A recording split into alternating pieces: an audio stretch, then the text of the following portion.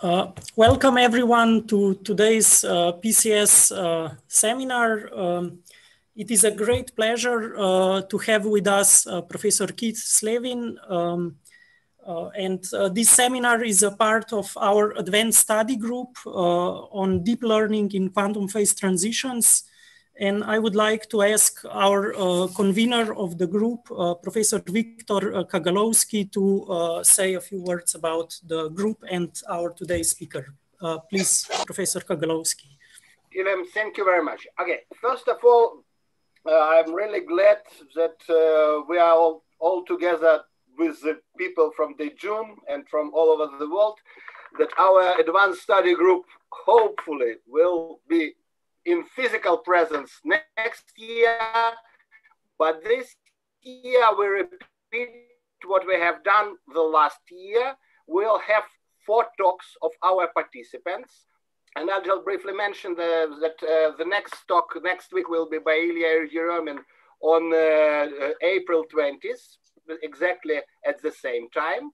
Then there will be a talk which will be available for the participants from the Far East, but not from Europe and Middle East, because it will be taught by Sergei Kravchenko on April 28th. It will be in American Korean time.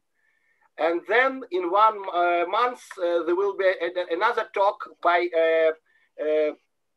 Tommy Artsuki on June 1st. But obviously you will get all the possible updates. And it's my great pleasure to introduce today's speaker, Keith Slevin, who graduated from the place you can see behind him, and you will see behind him from the Cambridge, from the original Cambridge of UK, and also as well in Imperial College. And he devoted all his life to computational research of Anderson localization and quantum transport phenomena. And if, I would say just one word, that if anyone misses the critical exponent 7/3, then Keith and Tommy are responsible for this. So Choker-Coddington model doesn't produce 7/3, it's 2.62, and this is one of the greatest changes in my lifetime in critical exponent. I also find it very symbolic that today's our first advanced study group talk is on the My Country Independence Day. So hopefully we will soon all be independent and come together. Keith, please. Okay, so thank you for the introduction. And thank you, Victor, for the invitation. And also thank you to Professor Flack for the invitation to talk to you. I'm very glad to have this opportunity. So the subject of my talk is multifractality and the distribution of the Kondo temperature at the Anderson transition. Let me mention my,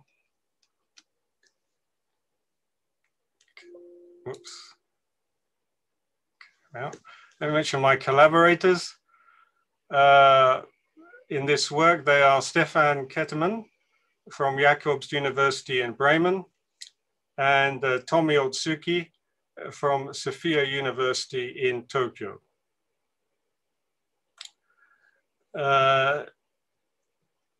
So I'm going to be describing some numerical simulations.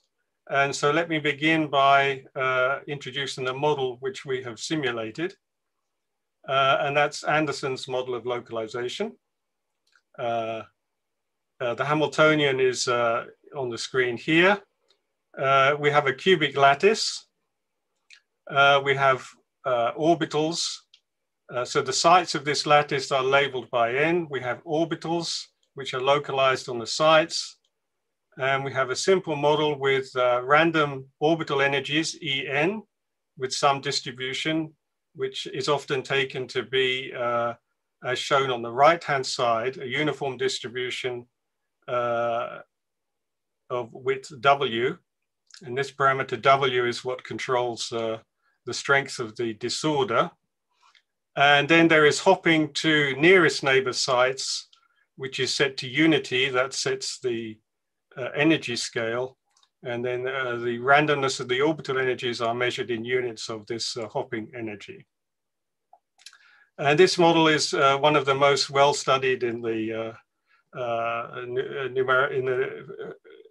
in Anderson localization, both analytically and especially numerically. Now, a few words about the Anderson transition. In principle, it occurs for d greater than 2. There are examples in 2 dimensions, but that would be off today's topic. So let's say d greater than 2, and what we have is if the disorder W, so I'll just remind you, W was this width of the randomness of the orbital energies. If there's no randomness, you have a crystal with a single band. And then we're looking at what happens when we make the orbital energies random. And what happens is that if in 3 dimensions, for example, which is what we'll be discussing today, if the disorder is less than some critical value, you have diffusion. And if you look at wave functions, you see that they're, okay, without disorder, they would be block states, but they are then become more random as when you add the disorder, but they still fill up the whole sample. And then you find that once you've increased the disorder, but you find that once you've increased the disorder sufficiently, particularly there is some critical value of the disorder, beyond that, the wave functions become localized. Now, I will illustrate this on the next slide, but there is this then critical value of the disorder, which separates a diffusive and a localized phase. And there is a phase transition, it's a quantum phase transition, which occurs, which is called the Anderson transition. If you look at, say, the conductivity, which you might express using the Einstein relation, here we have sigma conductivity, electron charge squared, density of states at the Fermi level, and the diffusion constant. What happens as you approach, okay, in the diffusive regime, D is of course finite, but as you approach the Anderson transition, the diffusion constant goes smoothly to 0, and then you enter an insulating phase, and for W greater than WC, the diffusion constant is 0. And you have a phase then for W greater than WC, which is called the Anderson insulator. And the particular point about this is that the conductivity is 0, even though the density of states at the Fermi level is finite, so it's different from a band insulator. And the reason it's an insulator is that the diffusion has been suppressed by quantum interference. Okay, if you look at wave functions, so if you solve the Schrödinger equation for the model I showed, you have something like this. So on the left, so A, you have typical wave function. So what's being plotted here is the psi squared, the intensity of the wave function. And a color scheme has been used to indicate the points where it's larger and smaller. And I think that you can see that the wave function fills most of space. Not everything is plotted in order to make it visible, but I think we're talking about 98%. But you can see that for not too strong a disorder, you have a wave function which spreads over the sample. If you go to the right-hand side, that's C, then you see that for strong disorder, the intensity or the wave function intensity is concentrated on a few sites of the lattice, or a small fraction of sites of the lattice, and the wave function is localized. The electron is localized in space, and on most of the sites, you have no wave function intensity or negligible wave function intensity. So A is the diffusive regime or the metal, and C is the localized phase or the insulator, the Anderson insulator. Precisely at the transition, you have a distribution of the wave function intensity, which is multifractal, and which is somewhat in between this kind of localized behavior and the diffusive behavior in the two phases. And what I mean by multifractal is illustrated here.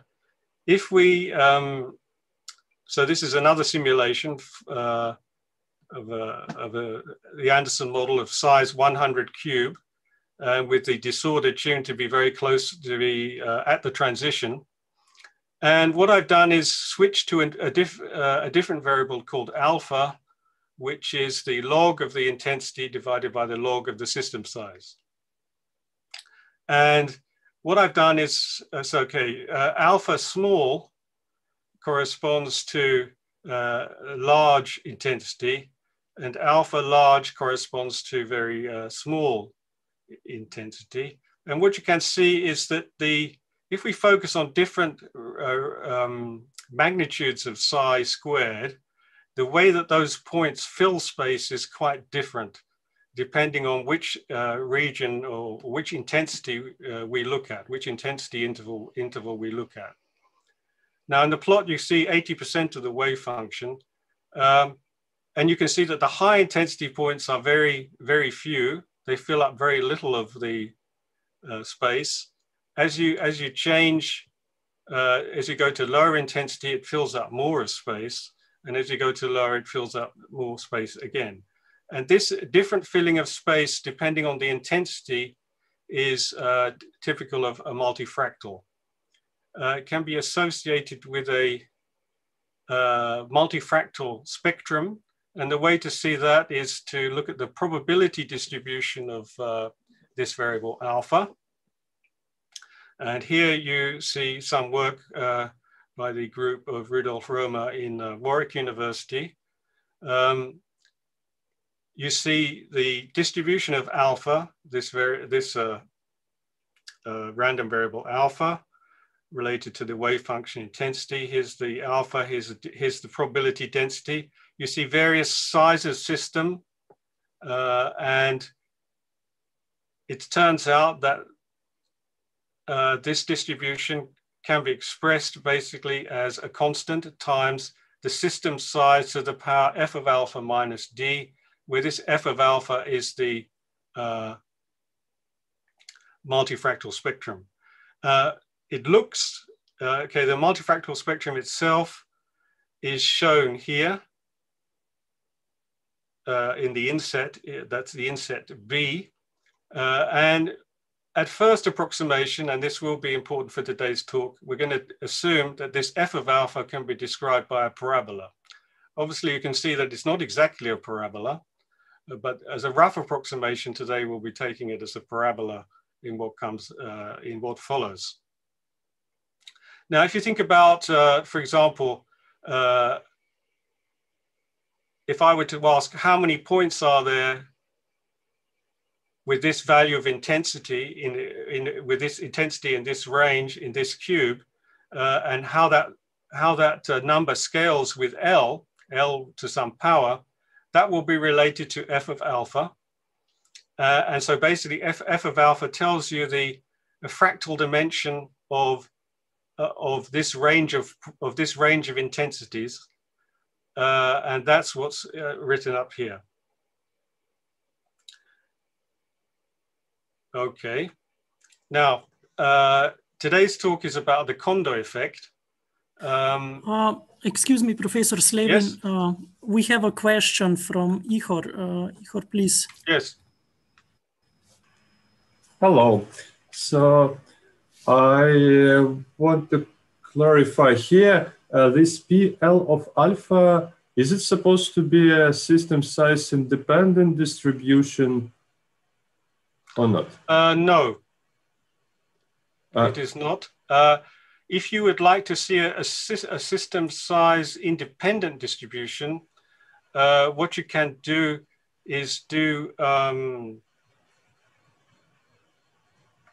you can take, sorry, I'm searching for the word, coarse graining. You can do coarse graining. And then, so here we look at the intensity on one side. If I divide the system into small boxes and then add the intensity in the box, and then change the variable L here to the ratio of the linear system size to the box size, then if you fix that ratio, this distribution will become size independent. But that's, but then it will also depend on the ratio of the box size to the system size. In fact, it might be best, I may have a slide to show this. So let me pause for a moment and find that slide.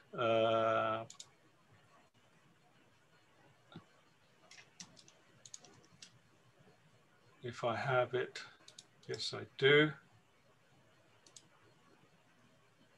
Okay.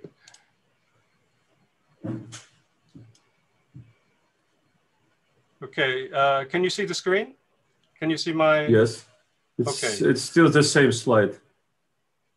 Oh. Can you see this? It's still the same slide? Yeah, same. Okay, let me try again. How about now? Yes, something new. Okay, good. So what you can do is so what here we had this alpha defined in this way. Let's change the definition of alpha in this way. Let's divide the system into small boxes, take the weight of the sum of the intensities in one box, of course for all the boxes, and then divide by this lambda, which is the ratio of the box size to the system size. And then let's look at P of alpha. And then you get a scale invariant distribution at the transition. But if you look only at P of wave function intensity on one side, you have something which depends on the system size. Excuse me, Professor Slevin, I believe we have lost you for a moment, so we have missed your explanation. Oh, I'm sorry. Then I'll try again. Can you hear me now? Yes, okay, yes, so, now we can hear you. So changing, doing this coarse graining and defining mu to be the sum of the intensities in the box. And then instead of dividing by the log of the system size, we divide by the ratio of the box size to the system size. And then we can ask, what is the distribution of this new variable alpha? And that variable has a size independent distribution at the Anderson transition. Of course, it depends on the ratio if I change lambda, this distribution will change, but it will be size independent for sufficiently large systems. Does this answer your question? Yeah, more or less, but I'm still a little bit confused about the purpose of that PL of alpha distribution. So more about the introduction of these alpha values. So if the distributions that you analyze are not universal, what is the purpose of this normalization? No, f of alpha is universal. The multifractal spectrum is universal. So this f of alpha is universal. And if I fix lambda here, this distribution will also be universal. I mean, for a given lambda, we will have the same distribution at the Anderson transition in 3D with the system with the time reversal symmetry and spin rotation symmetry. We will have the same curve, providing we look at the same lambda. It's universal in that sense. I see. Yeah, and here, I see. Yeah, here the f of alpha here is universal. I see. Thank you very much. Okay. Okay, so let me move on to the Kondo effect. I think experimentally this was discovered or observed in 1934. And then I think people began to understand the origin of this with the theoretical work of Kondo in 1964. This is why it's called the Kondo effect. And it turns out that there is a resistance minimum. So here's the temperature, here's resistance. And as you lower the temperature, you find in some metals that there is a minimum of the resistance, and at low temperature,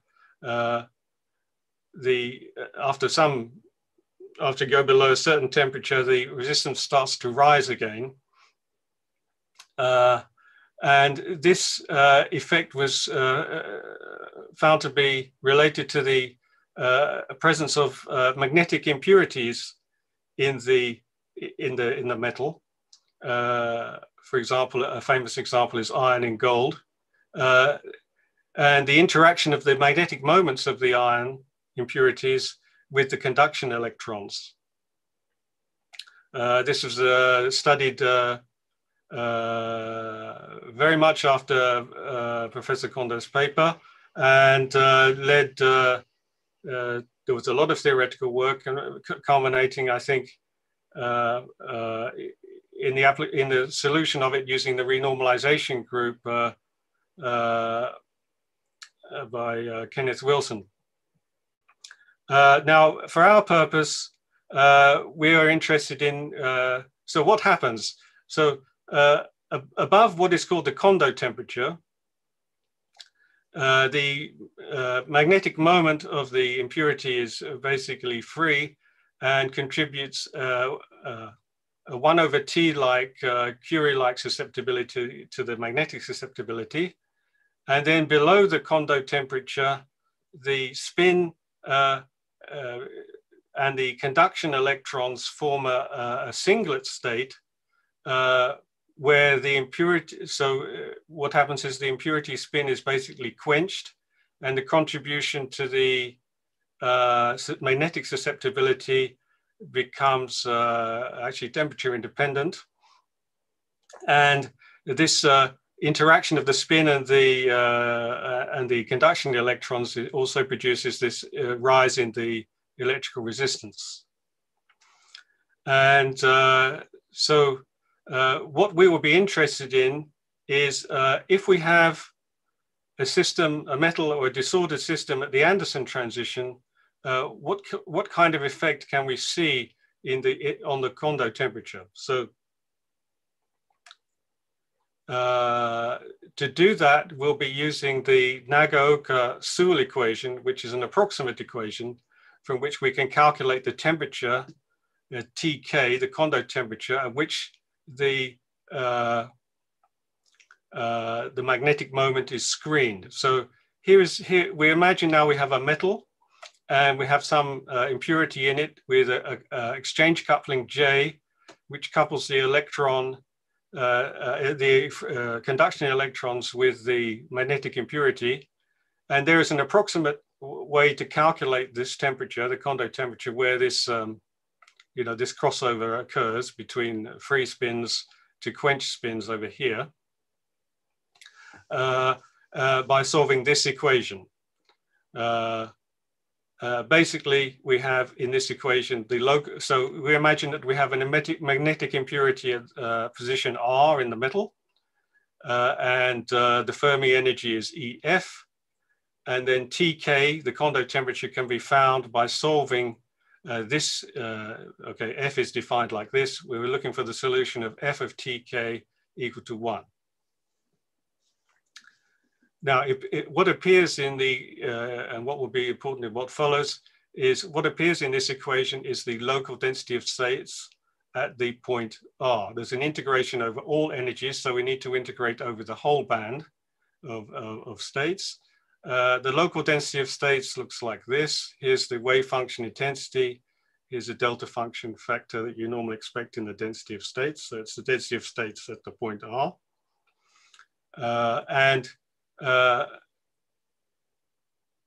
From this equation, we can, if we solve this equation, so if we calculate the local density of states in our disordered system, for example, one method which I did not use in this study, but one method would be to diagonalize a Hamiltonian, find all the energies, find all the wave functions, calculate the local density of states at a point, and then solve this equation, and it would give you Tk, the temperature where you expect this kind of phenomenon to occur, where the impurity spin should be quenched and there should be a change in the susceptibility. Now, if you do this for a clean metal, by a clean metal, I mean, let's take a density of states which is energy and position independent. So it's perhaps a little unphysical, but let's say we have a band of width d, and we assume that the energy and the local density of states is a constant in space and a constant in energy. And then you can solve this equation analytically, and you will find this result, well-known result for the Kondo temperature. The bandwidth d. I apologize. I've used the same symbol in an earlier slide for the diffusion constant. This d is not the diffusion constant. This d is the bandwidth as units of energy. And you have this relation of Kondo temperature to exchange coupling and local density of states and bandwidths. Okay, now, okay, this was for a position and energy independent density of states, but the density of states, excuse me for a moment.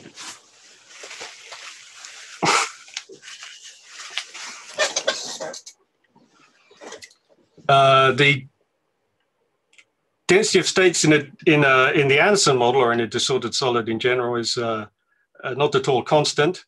In particular, at the Anderson transition, it looks something like this. You can see that there are, it's very structured. There are lots of peaks and troughs. Okay, this is the same. So this is for a cube of size 64. I've put W exactly at the Anderson transition. Now this has been calculating using the KPM method. I will explain that a bit later. The important thing here is that the level spacing, so that there's a width of energy which is used in the KPM method, which is basically the broadening of this delta function. And that's about 1,000 times the level spacing in this simulation.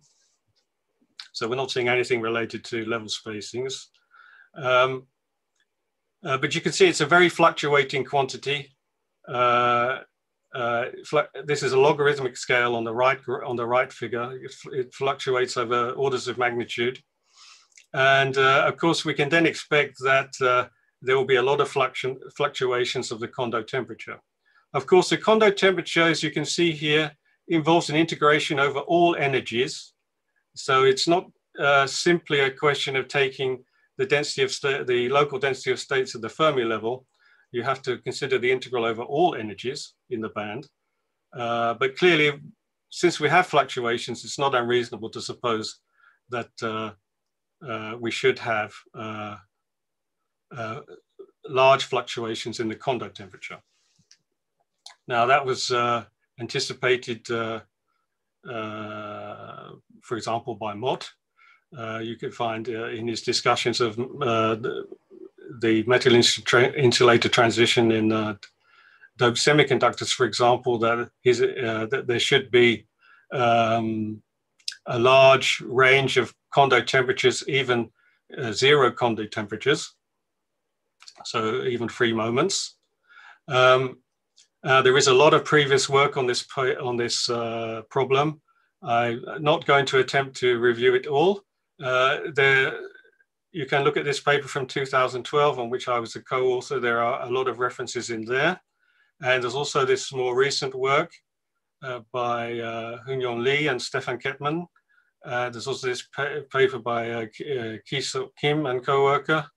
And the work I'm really focusing on today is this work from 2019, which is an attempt to numerically verify the prediction for the Kondo temperature distribution which was presented in this 2012 paper.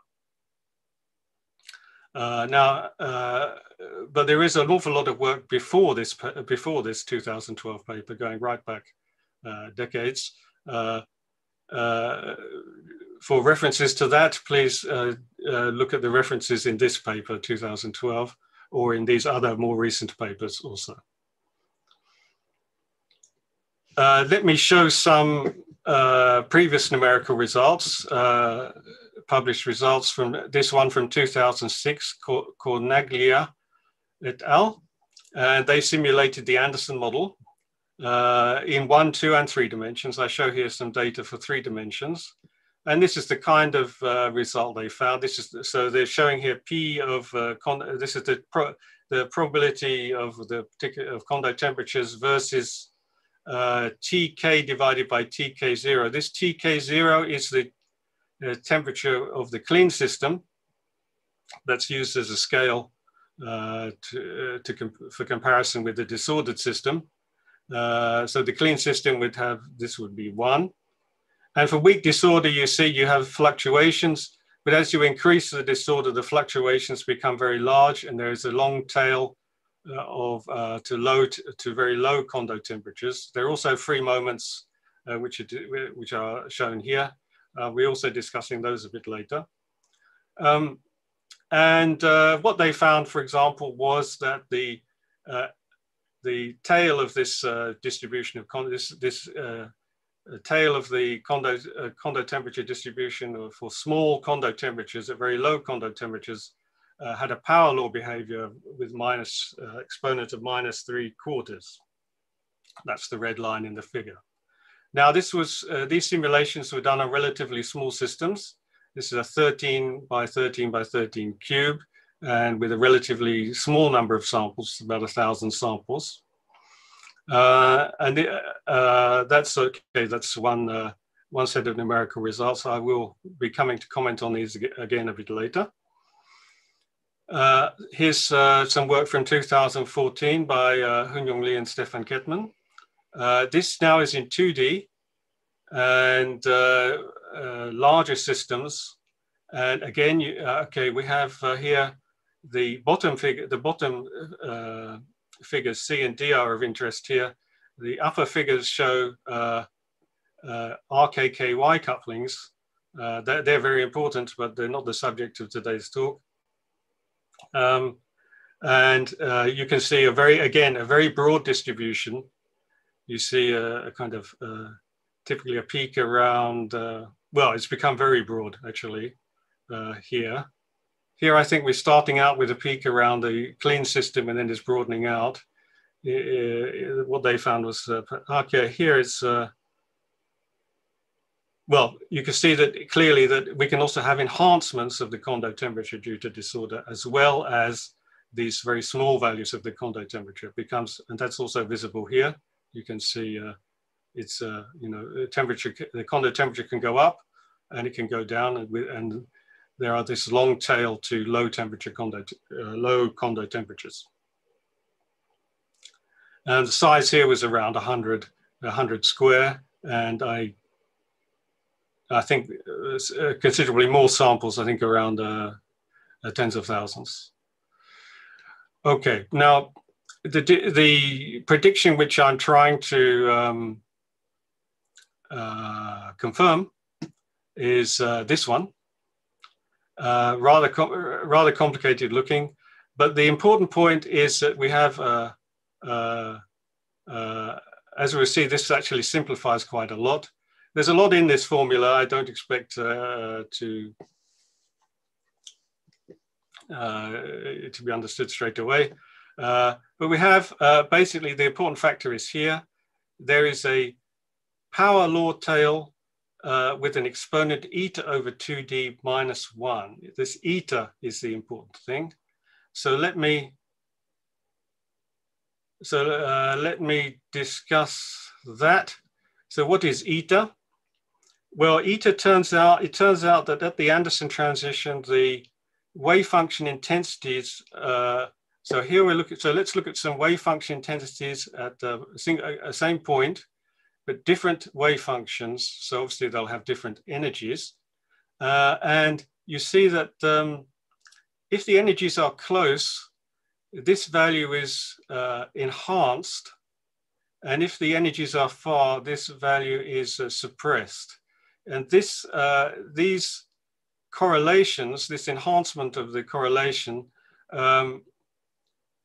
is controlled by this exponent eta, which is a related to the multifractal distribution f of alpha. And in fact, if we approximate the multifractal spectrum as a parabola, so as I mentioned, it's not really a parabola, but it's not exactly a parabola, but it's a rough approximation. Let's take it as a parabola. Then one can calculate this exponent eta, or one can relate it to alpha 0. I should perhaps explain what that was. So alpha 0 is the position of the maximum of the, so you can see that this multifractal spectrum has a maximum. It reaches the value 3 because this is 3 dimensions, and the position in alpha of this value is called alpha 0. That's a universal number, and the exponent eta, which appears in this analytic formula for the Kondo temperature distribution, is related to, the exponent eta, which appears here in these correlations, is related to that f of alpha in this way. Eta is 2 alpha 0 minus d within the parabolic approximation. Now one can also access alpha 0 by looking numerically at f of alpha, or a similar type of simulation. If I use this parabolic approximation, we'll have eta is about 2, but if we study it numerically directly, we'll find about 1.8, say. So slightly different value, and that will be there will be of some importance later. So you can see that these multifractal correlations of the eigenstates at the mobility edge in the Anderson transition is reflected in the Kondo temperature distribution, particularly in the power law tail, where this factor becomes 1. I shall explain that in a moment. Now, this distribution applies only in a certain temperature range. It should be less than the Kondo temperature. How much less is, I've written very much less, that's not quite true. Let's say just less than the Kondo temperature of the clean system, and it should be larger than the level spacing of the system. And this, so there are two things I would like you to record here. We have a power law tail with an exponent eta, or exponent which is related to this universal number eta. So we should have a universal value for the exponent of this power law tail. And it applies only in a certain range of Kondo temperatures, not for Kondo temperatures that are too small, below the level spacing, and not for Kondo temperatures that are too large. Okay. So as I said, that looked very complicated. So I put Q of X, this factor, call it Q of X. And it turns out that provided X is not large, too large, and J is not too large, so X much less than 1 and J not too large, we can take Q of X as 1.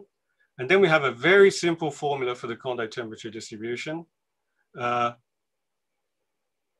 It's just a power law with this universal exponent, which is related to a number which can be determined from the multifractal spectrum. Okay. Now I'll also be showing some results for free moments, for the number of free moments. So let me say that this distribution applies to the non-zero Kondo temperatures. There's also a part of the Kondo temperature distribution where we have Tk equals 0, a finite fraction of the impurities are unscreened. Because of the disorder, they end up being unscreened. So they end up as free moments. And that fraction can also be predicted. And this is the formula for that. And I'll be comparing this also with the numerics. Now, let me mention that what happens if TK is below the level spacing? We have a different distribution. In particular, you have a different power law, which is not universal. And this is in fact what we think was seen in the previous numerical work. Looking at the numbers in that paper and that simulation, TK over TK01 is here, but the level spacing here is about 0.1. And most of the data follow the power law below that. And so this -3/4, this exponent is not universal. In fact, it depends on the exchange coupling. And in fact, if you take the parameters that were used in that simulation, you find that in fact it agrees with this. So there's a non-universal part of the distribution below the level spacing, which is not of interest to us today. We're going to be interested in the universal part, which is between the level spacing and the Kondo temperature of a clean system. Okay, so the objectives in the work were to check the analytical prediction. Why? Because there are several approximations in the analytic calculation, because it's rather involved, and at some point some approximations have to be made. For example, a parabolic multifractal spectrum, pairwise correlations, higher order correlations that I think are not taken into account, if I understand correctly. So the first thing we want to know is the prediction correct?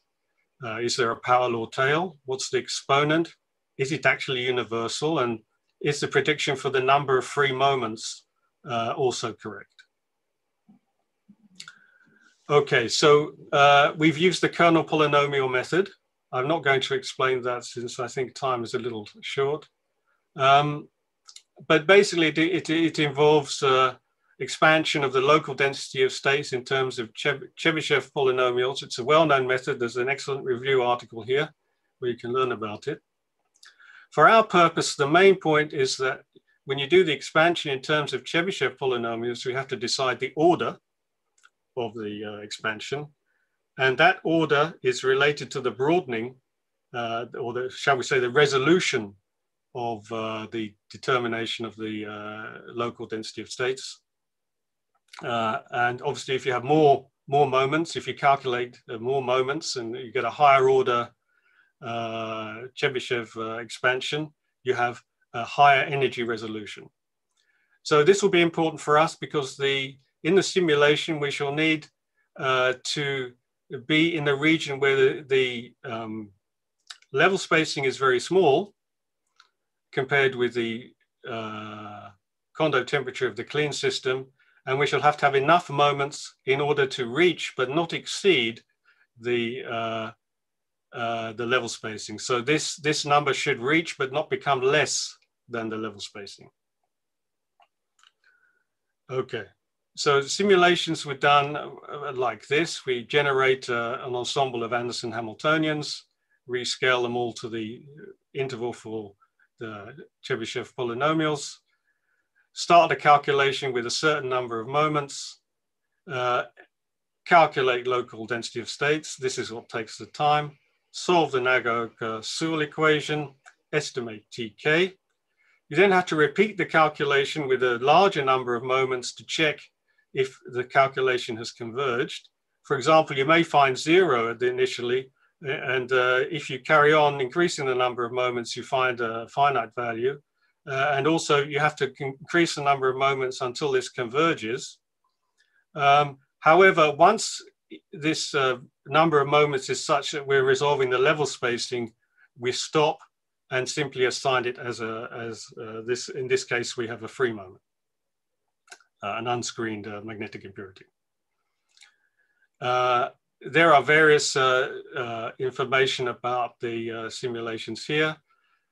So we want a large system size. So basically the dynamic range that we can hope to fit a power law to is less than TK0 and larger than the level spacing delta. So we need to make, so D here is the bandwidth. We need to make L large in order that we have enough dynamic range. So we'd like J to be large. A large coupling gives us a higher TK0. we'd like L to be large in order to make delta as small as possible.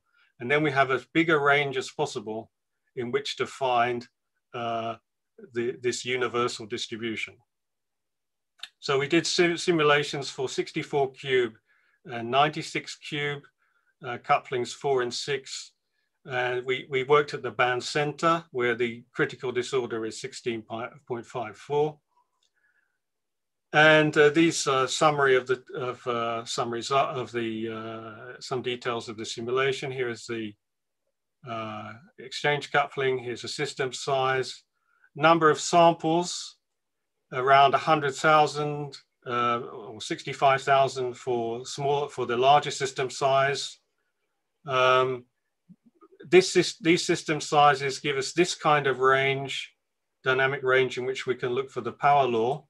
So TK0 divided by delta is 14,000 for the smaller system size with J equal 4, it's 26,000.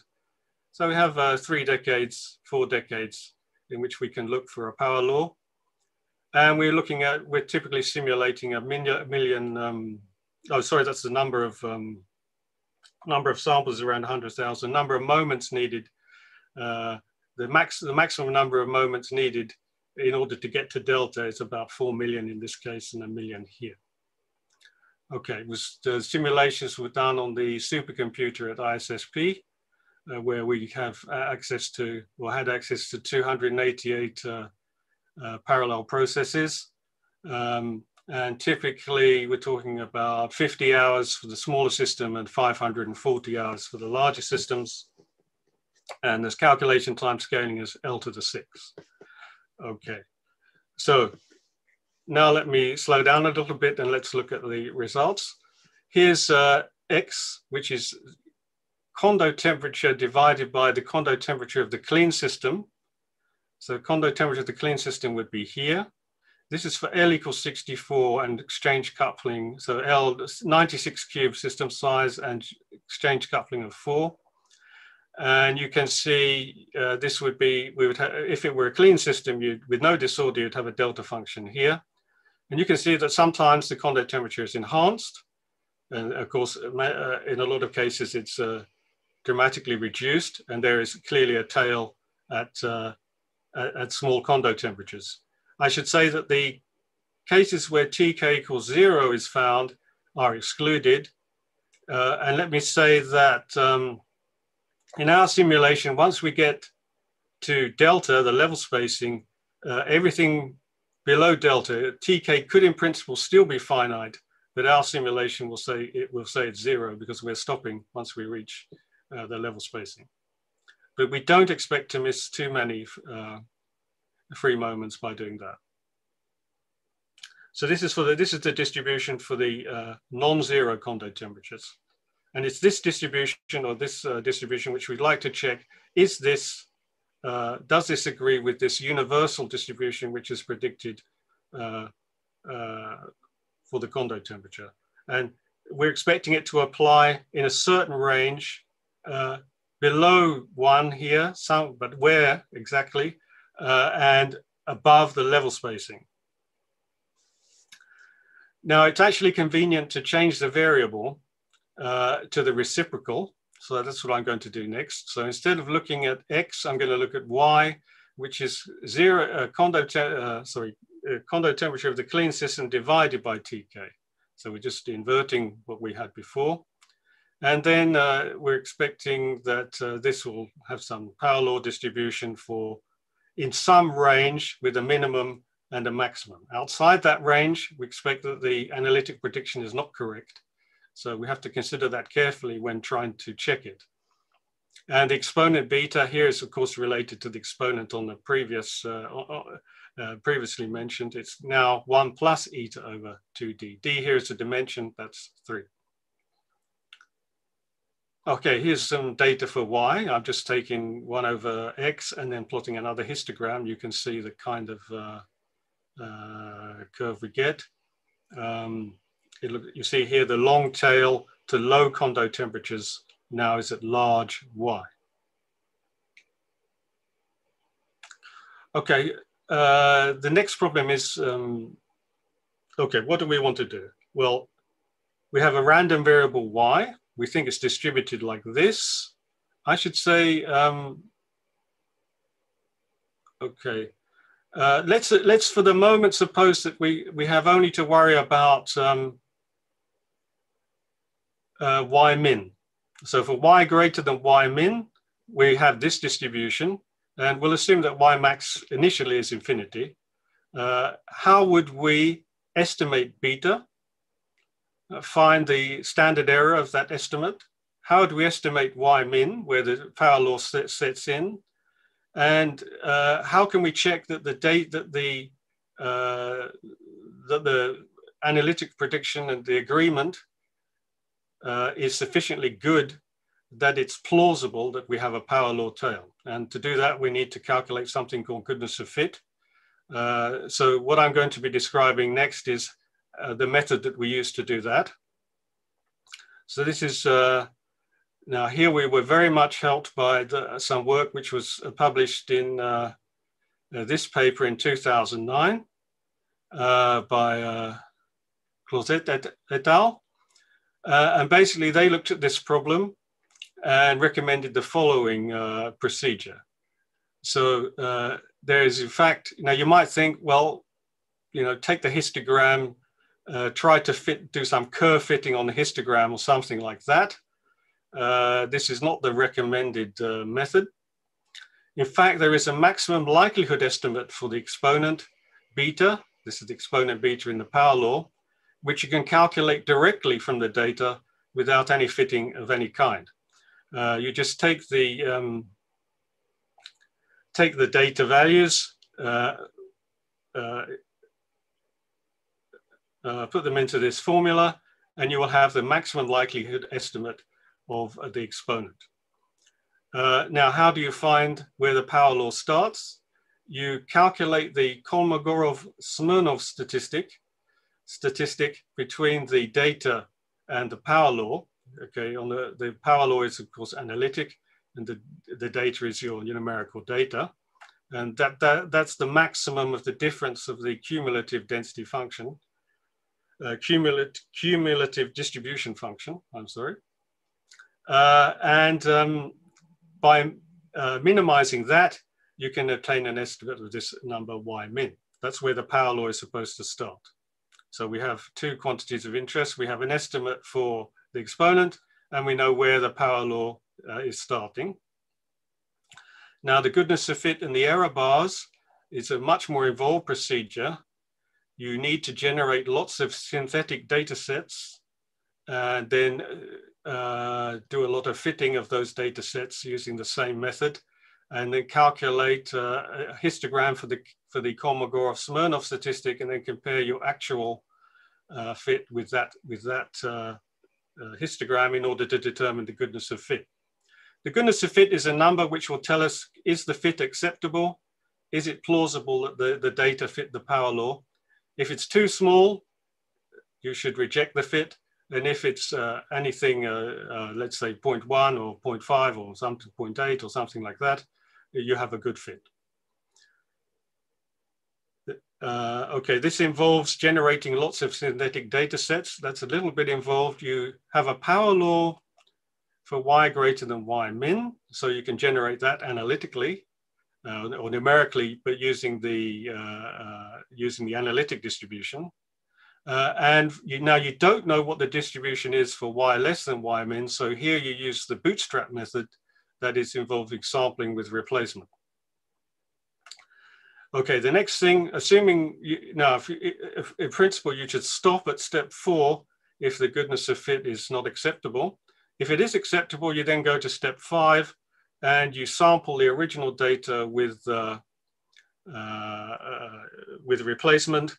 That's the bootstrap method, and this fit all of those, and you get your error bars for your fitted parameters.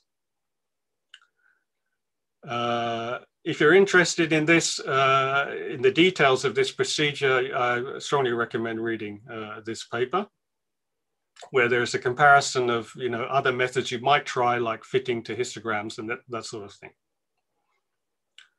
Now, for our purpose, we have to make a modification to this method because we have an upper limit on the distribution, which is imposed by the simulation. We're simulating a finite system. We have a finite number of energy levels and a finite level spacing. And therefore, we have to adjust or adapt the method to deal with that. There are a few changes, but the main one is that the maximum likelihood estimate of beta is now a little more complicated.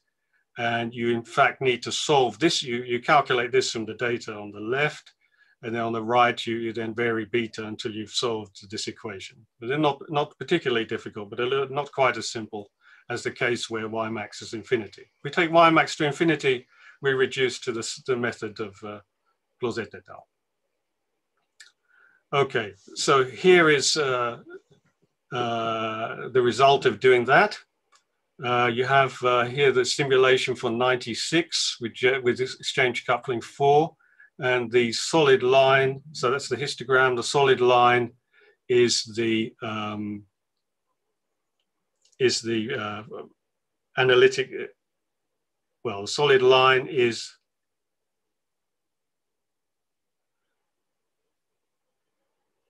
let's go right back. Solid line is this distribution, okay, where this complicated factor here has been approximated as 1. So the power law between delta and TK0.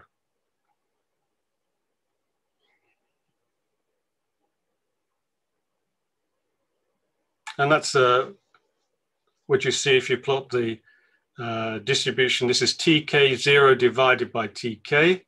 You have, so the tail of the distribution, small Kondo temperatures, is over here. The cutoff is imposed by the fact that we reached the level spacing. Here's a look at the cumulative distribution function. The dashed line is all of the data, all of the numerical data, and the solid line is the fit. So the starting point here is determined, that's y min, that's determined from the data by looking at the Kolmogorov-Smirnov statistic. That's where we think the power law starts, or where it seems plausible the power law starts based on the data. And then, the cumulative distribution function is a probability that the random variable is greater than some value. So it's the integral of the probability density function from y to infinity. And we expect it to work up to some point. Let me mention that if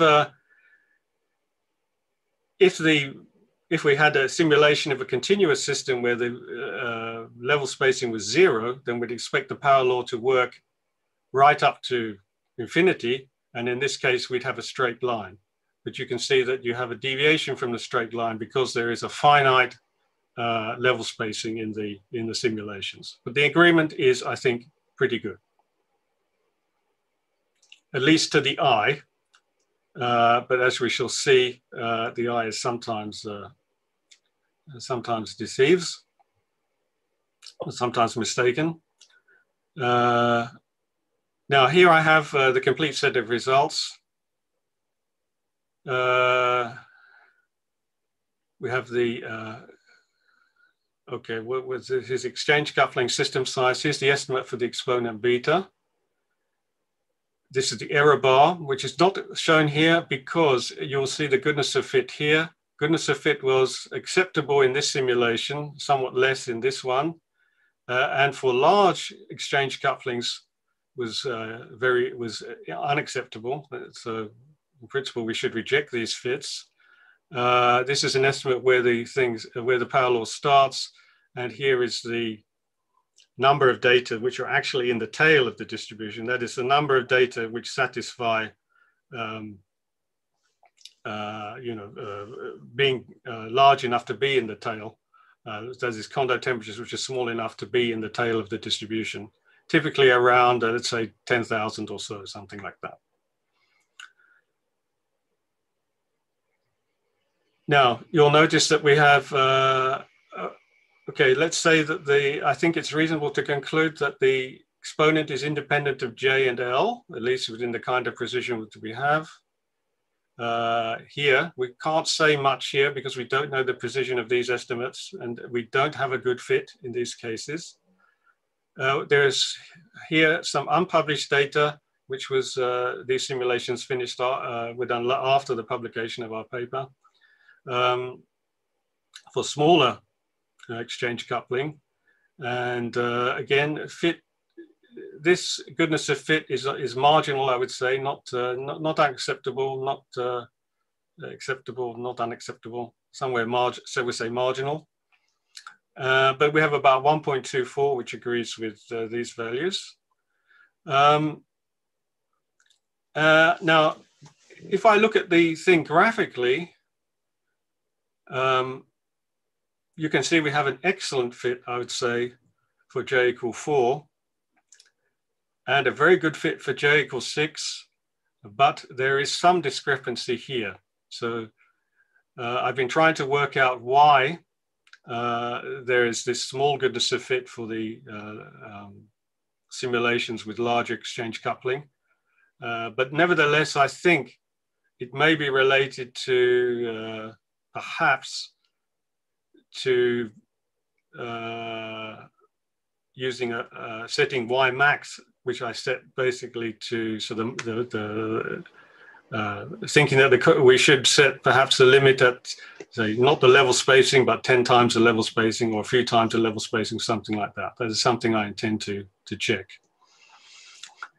Okay, and this is the showing the same fit. So we're not fitting to the histogram here. The curve is determined as previously described, and then we're plotted with the data. And you can see in here, it's certainly, I think, excellent for this case. Perhaps this discrepancy here is what's giving the small goodness of fit. I did try to investigate whether this factor, which we have approximated as 1, is in fact 1. And it's not exactly 1, but it's 1 to within 1%. The deviation from 1 is a little more for a little more for larger exchange coupling. So it's possible that this may be related to the failure of the fit for the case with large exchange coupling, but still the deviation is very small. So I'm not at all sure that this is the explanation. Perhaps it's simply we should cut off the distribution, the data at a let's say twice or 3 times the level spacing. I will be looking into that. So the expected value of the exponent is about 1.34 based on the parabolic approximation for the multifractal spectrum. Whereas the values in the simulation, I would say, are 1.25, 1.24. If we take the numerical estimate of eta, that is, although the parabolic approximation is used at several points in the analytic derivation, let's suppose that we can at the end replace eta not by its value from the parabolic approximation, but by its value, numerical value. We get a slightly better agreement, but again, it's not perfect. Now, there remains a big problem with the number of free moments. Excuse me.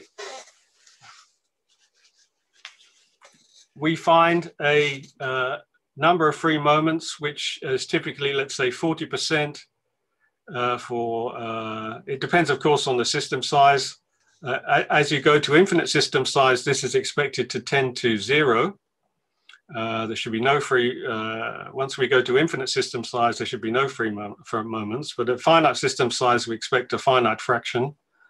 Now we find values, say 40%, 50%, something like that. But the predicted values, which I'm sorry, are not shown here, are around a few percent, or perhaps at most 10%. So clearly, now we do overestimate the number of free moments in the simulation, but perhaps by at most several percent. Nothing like enough to explain this very large discrepancy between the analytic prediction and the result in the simulation. So this definitely remains a puzzle for us. I should say that what's the connection with the experiment? That would be through the susceptibility and ignoring other effects. So just looking at the number of free moments, these are expected to dominate the susceptibility. And as you lower the temperature, more and more of them are screened. That's why we need the Kondo temperature distribution. And that then gives you a temperature dependence, which is not Curie-like. You have, instead of an exponent of -1, you have an exponent which we predict will be between 3/4 and 2/3 based on the various analytic estimates and our numerical estimate. But in practice, of course, in a real system, there would also be RKKY couplings between the moments. And this would, again, this would also affect the susceptibility. So this is somewhat speculative, perhaps. I should say that, for example, if you look at some of the experiments which were done on the metal insulator transition in doped semiconductors, you can find, in fact, that there are definitely free magnetic moments. In the insulating phase, deep in the insulating phase, I think, in fact, you find that they are free and that you have a 1/T temperature dependence. But closer to the metal insulator transition, the exponent does indeed seem to be somewhere between, it's hard to see on the inset perhaps, between a half, it's hard to say there, 0.6, 0.7, something like that.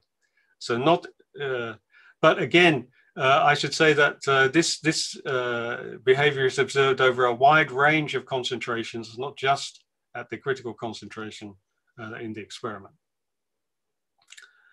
Okay, let me finish there. What I've been doing is the work what I've been talking about is the work we presented in this paper. So please do have a look if you're interested in finding out more about it. It's a numerical investigation of the Kondo temperature distribution, and in particular the power law tail. That's predicted to be universal, providing you look at the right temperature range. Universal means it should be independent of system size, of course, independent of exchange coupling, and in principle, the same in any model of any model that shows the Anderson transition in the same universality class. The value we get in the simulations for the exponent is slightly less than the predicted value. This might perhaps be something to do with the parabolic approximation that was used in the analytic work, but we don't know. The number of free moments is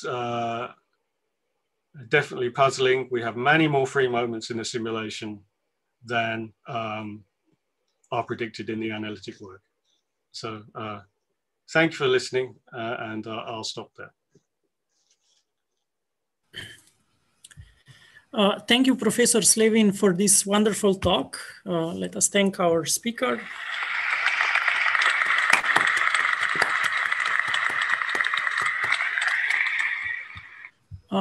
We have time for questions, please. Okay, Kees, I have actually two questions. The first one, there is any naive physical argument why disorder can decrease but also increase Kondo temperature? It means that disorder randomly affects the exchange coupling J, makes it larger or smaller. How it's possible? No, at least here we are not looking at any fluctuations in the exchange coupling. The exchange coupling is constant. All the fluctuations in the Kondo temperature come from the fluctuations in the density of states. Okay. So let me show that figure for the figure. It's the fluctuations in the density of states which are producing the fluctuations in the Kondo temperature. But it's rather complicated because we have an integral over all energies. So it's not just the, so you can see, for example, here we have a large spike in the local density of states. I would expect that that would correspond to an increase of the Kondo temperature above the clean value. But you have also lots of kind of pseudo gaps in the local density of states as a result of the disorder. And these gaps can not only give you a lower Kondo temperature, I mean, they can make the Kondo temperature very small, but they can also give you a free moment, a zero Kondo temperature. Once the gap there is work showing, for example, calculation of Kondo temperature for pseudo gaps. And if the power in the pseudo gap related to the power of the pseudo gap, you have a critical value of the exchange coupling, which gives you a free moment. So it's basically the gaps. I think these gaps and this is discussed in the 2012 paper with Stefan relating pseudo gaps. And it was this discussion of pseudo gaps which led to the prediction for the number of free moments. It's all rather involved, I'm afraid. It's difficult to explain briefly, but it's in this study at least, all we are looking at is and in the analytic work also, everything comes from the fluctuations. And of course, the fluctuations are correlated. They're not uncorrelated. These fluctuations are correlated. And it's these correlations and the multifractal exponent which give you the power law. Okay, thanks. And second question is related to our present and future group. You have shown three beautiful pictures, distribution of the wave function below critical disorder at the very beginning of your talk. I mean, this famous paper. The question is, this middle picture, can we teach computer then that we will present with this distribution and it will tell us, are we exactly in the metallic state or at the critical point? I guess the insulator, we can see the difference. But is it possible? I think there is, I mean, you can use machine learning to, you can train a convolutional neural network to recognize localized states, extended states and localized states. Generally speaking, what you have is you have some probability that the state is extended, there's some probability that it's localized, and you find that it goes, say, 1 over here and 0 over here, and there's some broad range where it, moves through a half, and typically you take a half as the prediction for the critical point. But again, but I would say that the analysis, which no doubt will be improved for sure, but at least the work I've seen, and I think that Tomi Otsuki will probably be able to answer your question better than I can, but certainly you can recognize extended states and localized states. You can train a neural network with the Anderson model, and you can recognize these things by then presenting wave functions from different models, for example. I'm doing some work at the moment where we're looking at wave functions obtained in density functional theory, and then using a network trained with the Anderson model to recognize if they're localized or not. That's ongoing work at the moment. Okay, great. So we'll do it. Okay, thank you very much.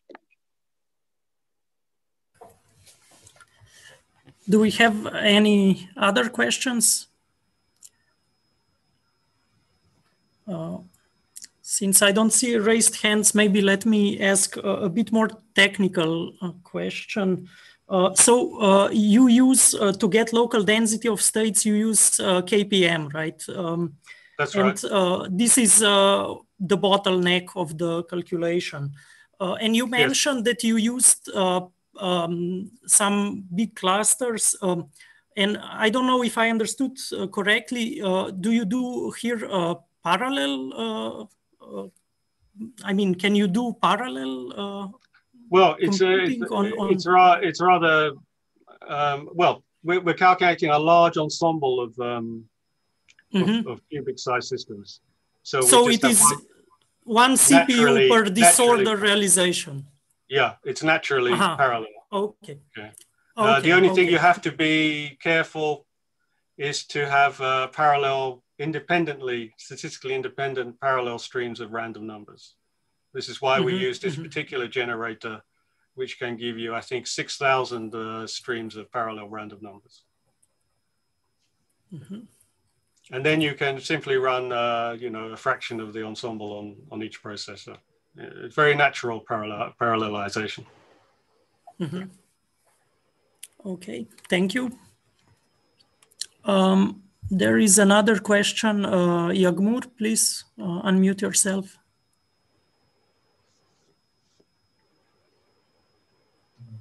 Yagmur? Can we go to the slide 12? Sorry, could you say that again? To which slide?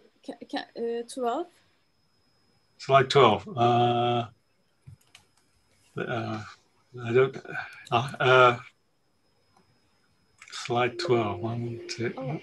I don't have a number here. Ah, oh, okay. Yeah, I've got it. I've got it. Sorry. Actually, takes me a second. I'm getting there. Slide 12. Okay, slide 12.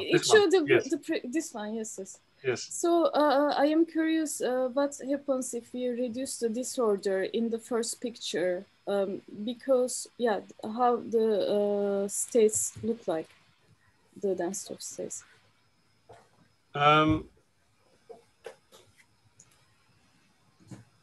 Well, if there were no disorder.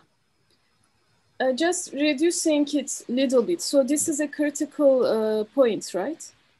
Yes, this is the critical point. Yes. I can't answer immediately. Okay. To be honest, I have studied carefully the critical point, but not. I've not spent a lot of time looking at the local density of states in the diffusive regime. From what I remember, the ones I looked at, you still see a lot of fluctuations. Even, for example, we have a critical point here of 16.5. Even for W equal 10 or W equal 5, at least the examples I looked at, you still see a lot of fluctuations. Not at all. You might expect that, for example, it should become constant or roughly constant, for example, as we go far enough into the, if we reduce the disorder sufficiently.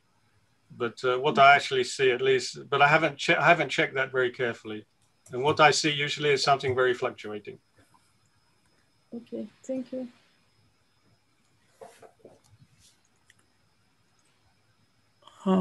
Then we have 2 questions from Alexei. Yeah, thanks. I'm not sure whether they're directly related, but I'm also curious. I mean, you looked at the Anderson model. Is it known what happens if instead of random disorder, you have something like quasi-periodic disorder? Well, it's not really a disorder, but you use a quasi-periodic potential. I think there have been a lot of studies of quasi-periodic potentials, especially in 1D. You have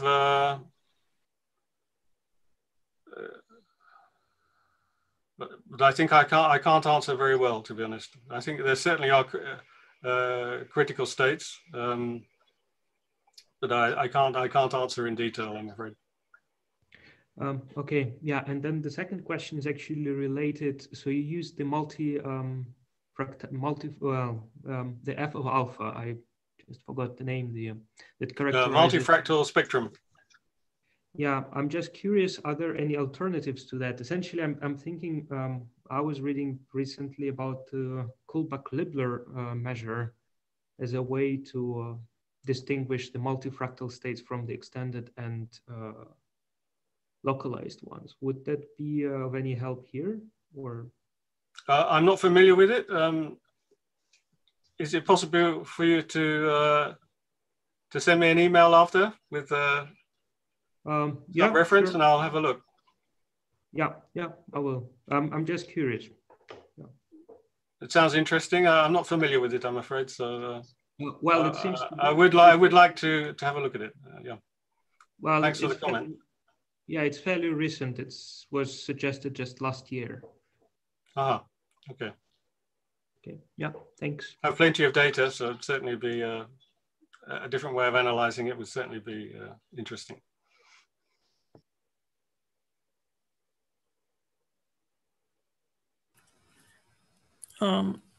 Okay, then if I may, I have another question. So you've said one bottleneck is the KPM. The other one is the heavy analysis that has to be done afterwards to get the goodness of fit. So can you give maybe a well, number? I wouldn't say, okay. Yes, there are several steps in the, where is the, as you can, sorry. I'll get to the slide. Yes, there are several steps, and we have to generate a lot of synthetic data sets. But you know, the amount of time involved is not so much. I mean, a few hours on a laptop. So this is not a bottleneck. Much faster. Okay, it's not a bottleneck. I mean, okay. If you're used to doing a fit and you have a result in a minute, or you know, almost instantaneously, it seems like a long time, but you know, it's still only a few hours, so it's not it's not a bottleneck compared to having to run a supercomputer for you know, hundreds of hours. It's the bottleneck is definitely and what makes this calculation difficult is that to access the, you know, to access the low Kondo temperature tail, we must have a very small level spacing. So high precision, large number of moments, right? Yes. So you have a distribution which goes from the Kondo temperature for the clean system down to the level spacing. And if you want to have some decades for which you can do, I mean, if you're doing a power law fit, you would like, you know, to have several decades on which to try to test if it's really a power law. I mean, 1 decade is, you know, not really convincing. So then you need to push the level spacing to a very small number. And at the same time, then because the level spacing is very small, you also need to do a lot of, you need a lot of moments. So this is why you get a calculation time of L to the 6, which is, you know, 6 power of the system size. It's not as bad as, say, a lot of my previous work was done with Lyapunov exponents and transfer matrices and this kind of thing for the calculating the critical exponent of the Anderson transition. That's actually worse. That's L to the 7. So this is a little bit better.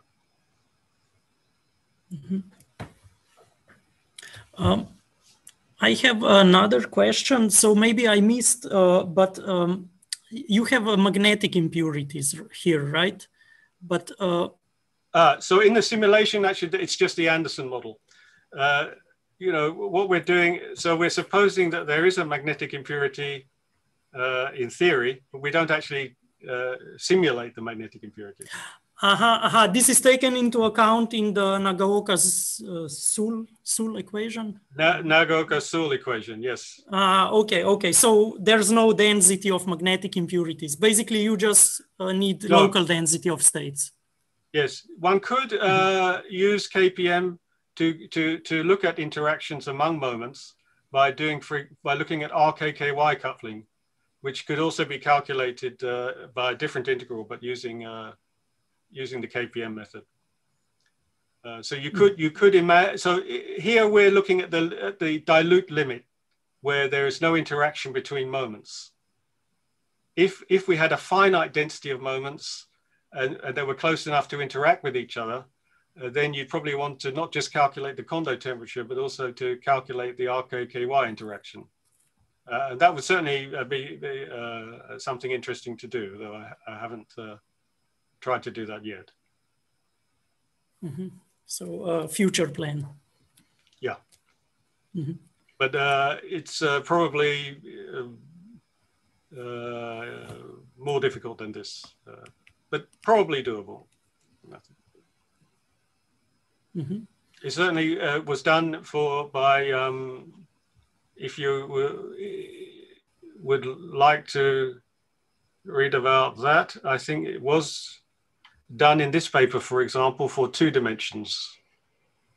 I think also for graphene. I think they were looking at, in addition, also graphene in this paper. so which may be of interest to you. Mm-hmm.